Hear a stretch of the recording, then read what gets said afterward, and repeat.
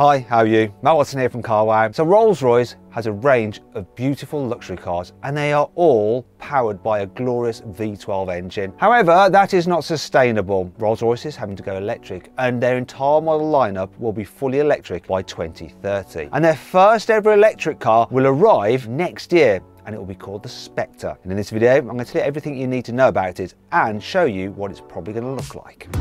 Buy, sell, carwow.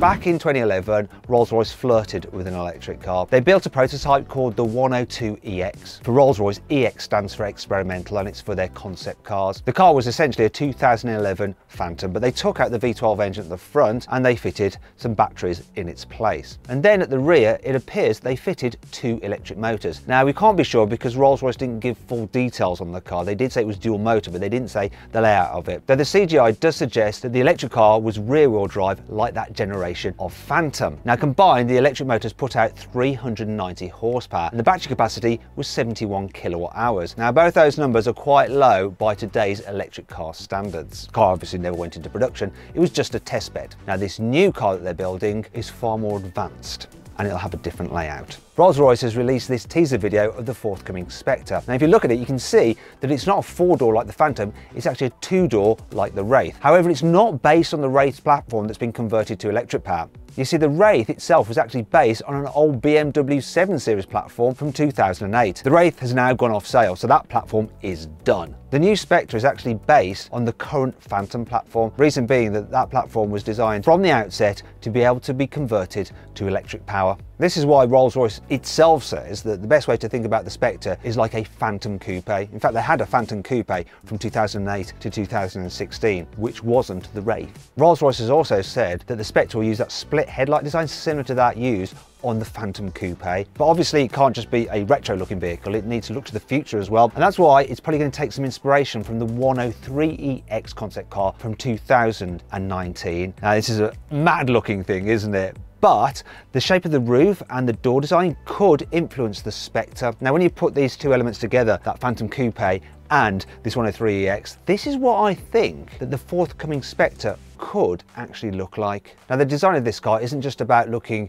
expensive, luxurious and stately. Being an EV, aerodynamics are super important. It needs to still be as efficient as possible to maximise the range. So aerodynamics are going to play a big part of how this car looks. Engineers measure how aerodynamic a car is by using something called the coefficient of drag, shortened to CD. Now the measurement of a CD is actually based on a ratio, and the ratio is how aerodynamic the car is compared to a block with the same frontal area. Now the old Rolls-Royce Phantom Coupe had a drag coefficient of 0.35 CD. Prototypes of this new Spectre have a drag coefficient of 0.26 CD, which is a big improvement, but it's not brilliant. The most aerodynamic car currently on sale is the Mercedes EQS, which has a drag coefficient of 0.20 CD. Thing is, when you start designing cars to be as aerodynamic as possible, it really affects how cool they look. For instance, the EQS is nowhere near as good looking as its internal combustion engine equivalent, the S-Class. So if you think about the figure that Rolls-Royce is achieving with their car and the fact that it's still going to look beautiful, they've done a good job. It isn't just the overall shape that Rolls has worked on to make sure the car is as aerodynamic as possible. They've made tiny little changes all over the car. For instance, the Spirit of Ecstasy will be ever so slightly smaller than on previous Rolls-Royces. I know this is sort of a little bit like removing the sprinklings off a donut to reduce the calorie intake. You know, it's not going to make that much of a difference, but you know what?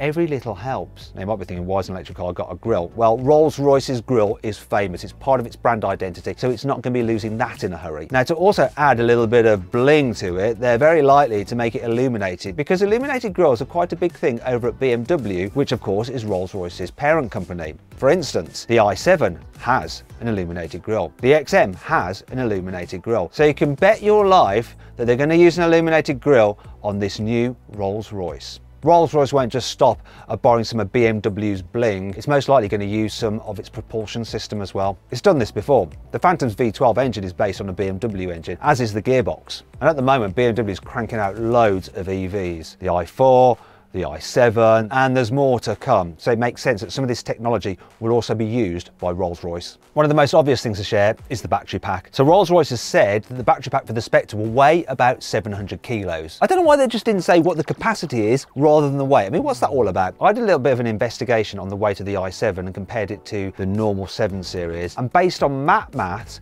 I think the battery in the i7 weighs approximately 700 kilos, which means it's most likely to be the same battery pack they put into the Rolls-Royce. The capacity of that is 102 kilowatt hours. The claimed range of the i7 is between 370 and 390 miles on a full charge. Now, as the Rolls-Royce is going to be heavier than that car, you know, because of all the animal hide and metal and wood trim, it's probably going to be heavier. As a result, the range will fall, but it should still be around the 350 mile mark. It makes sense that the Rolls-Royce Spectre uses the dual motors from the i7. Now combined, they put out 544 horsepower. However, there will be a higher performance version that comes out later, which produces 660 horsepower. Now, when you consider that the current V12 engine used in Rolls-Royces puts out 570 horsepower, you know that Rolls-Royce is going to want to make sure that their new electric car is more powerful than their current V12 offering. So it's probably going to have around 600 horsepower. Not only will Rolls-Royce want to make sure that this new Spectre is more powerful than the current Rolls-Royce lineup, they're going to want to make sure it's the quickest car they do.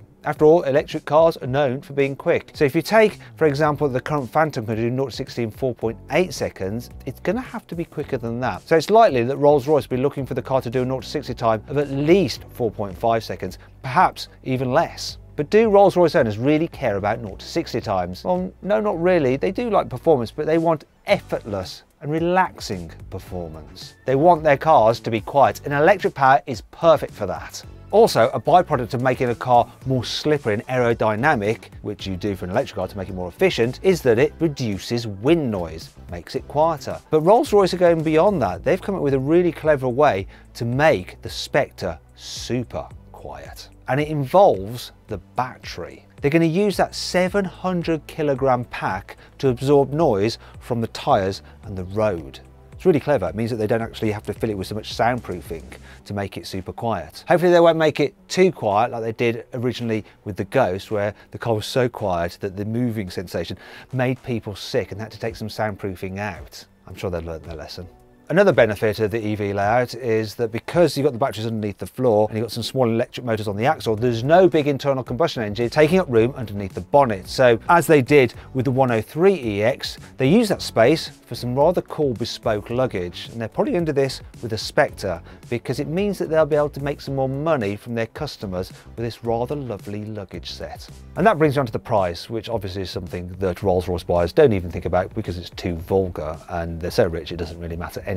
However, if you look at the price of the Wraith, that used to cost £250,000. If you look at the price of a current Phantom, they start at £400,000. Obviously, that is a flagship. The Spectre will be sold alongside it, so it can't cost more than the flagship. But being an EV, it's going to cost more to produce. EVs are just more expensive. So the price of the Spectre is going to be somewhere between the £400,000 of the Phantom and the 250 grand of what the Wraith used to cost. It's probably going to be around £350,000 is my reckoning, but don't hold me to that.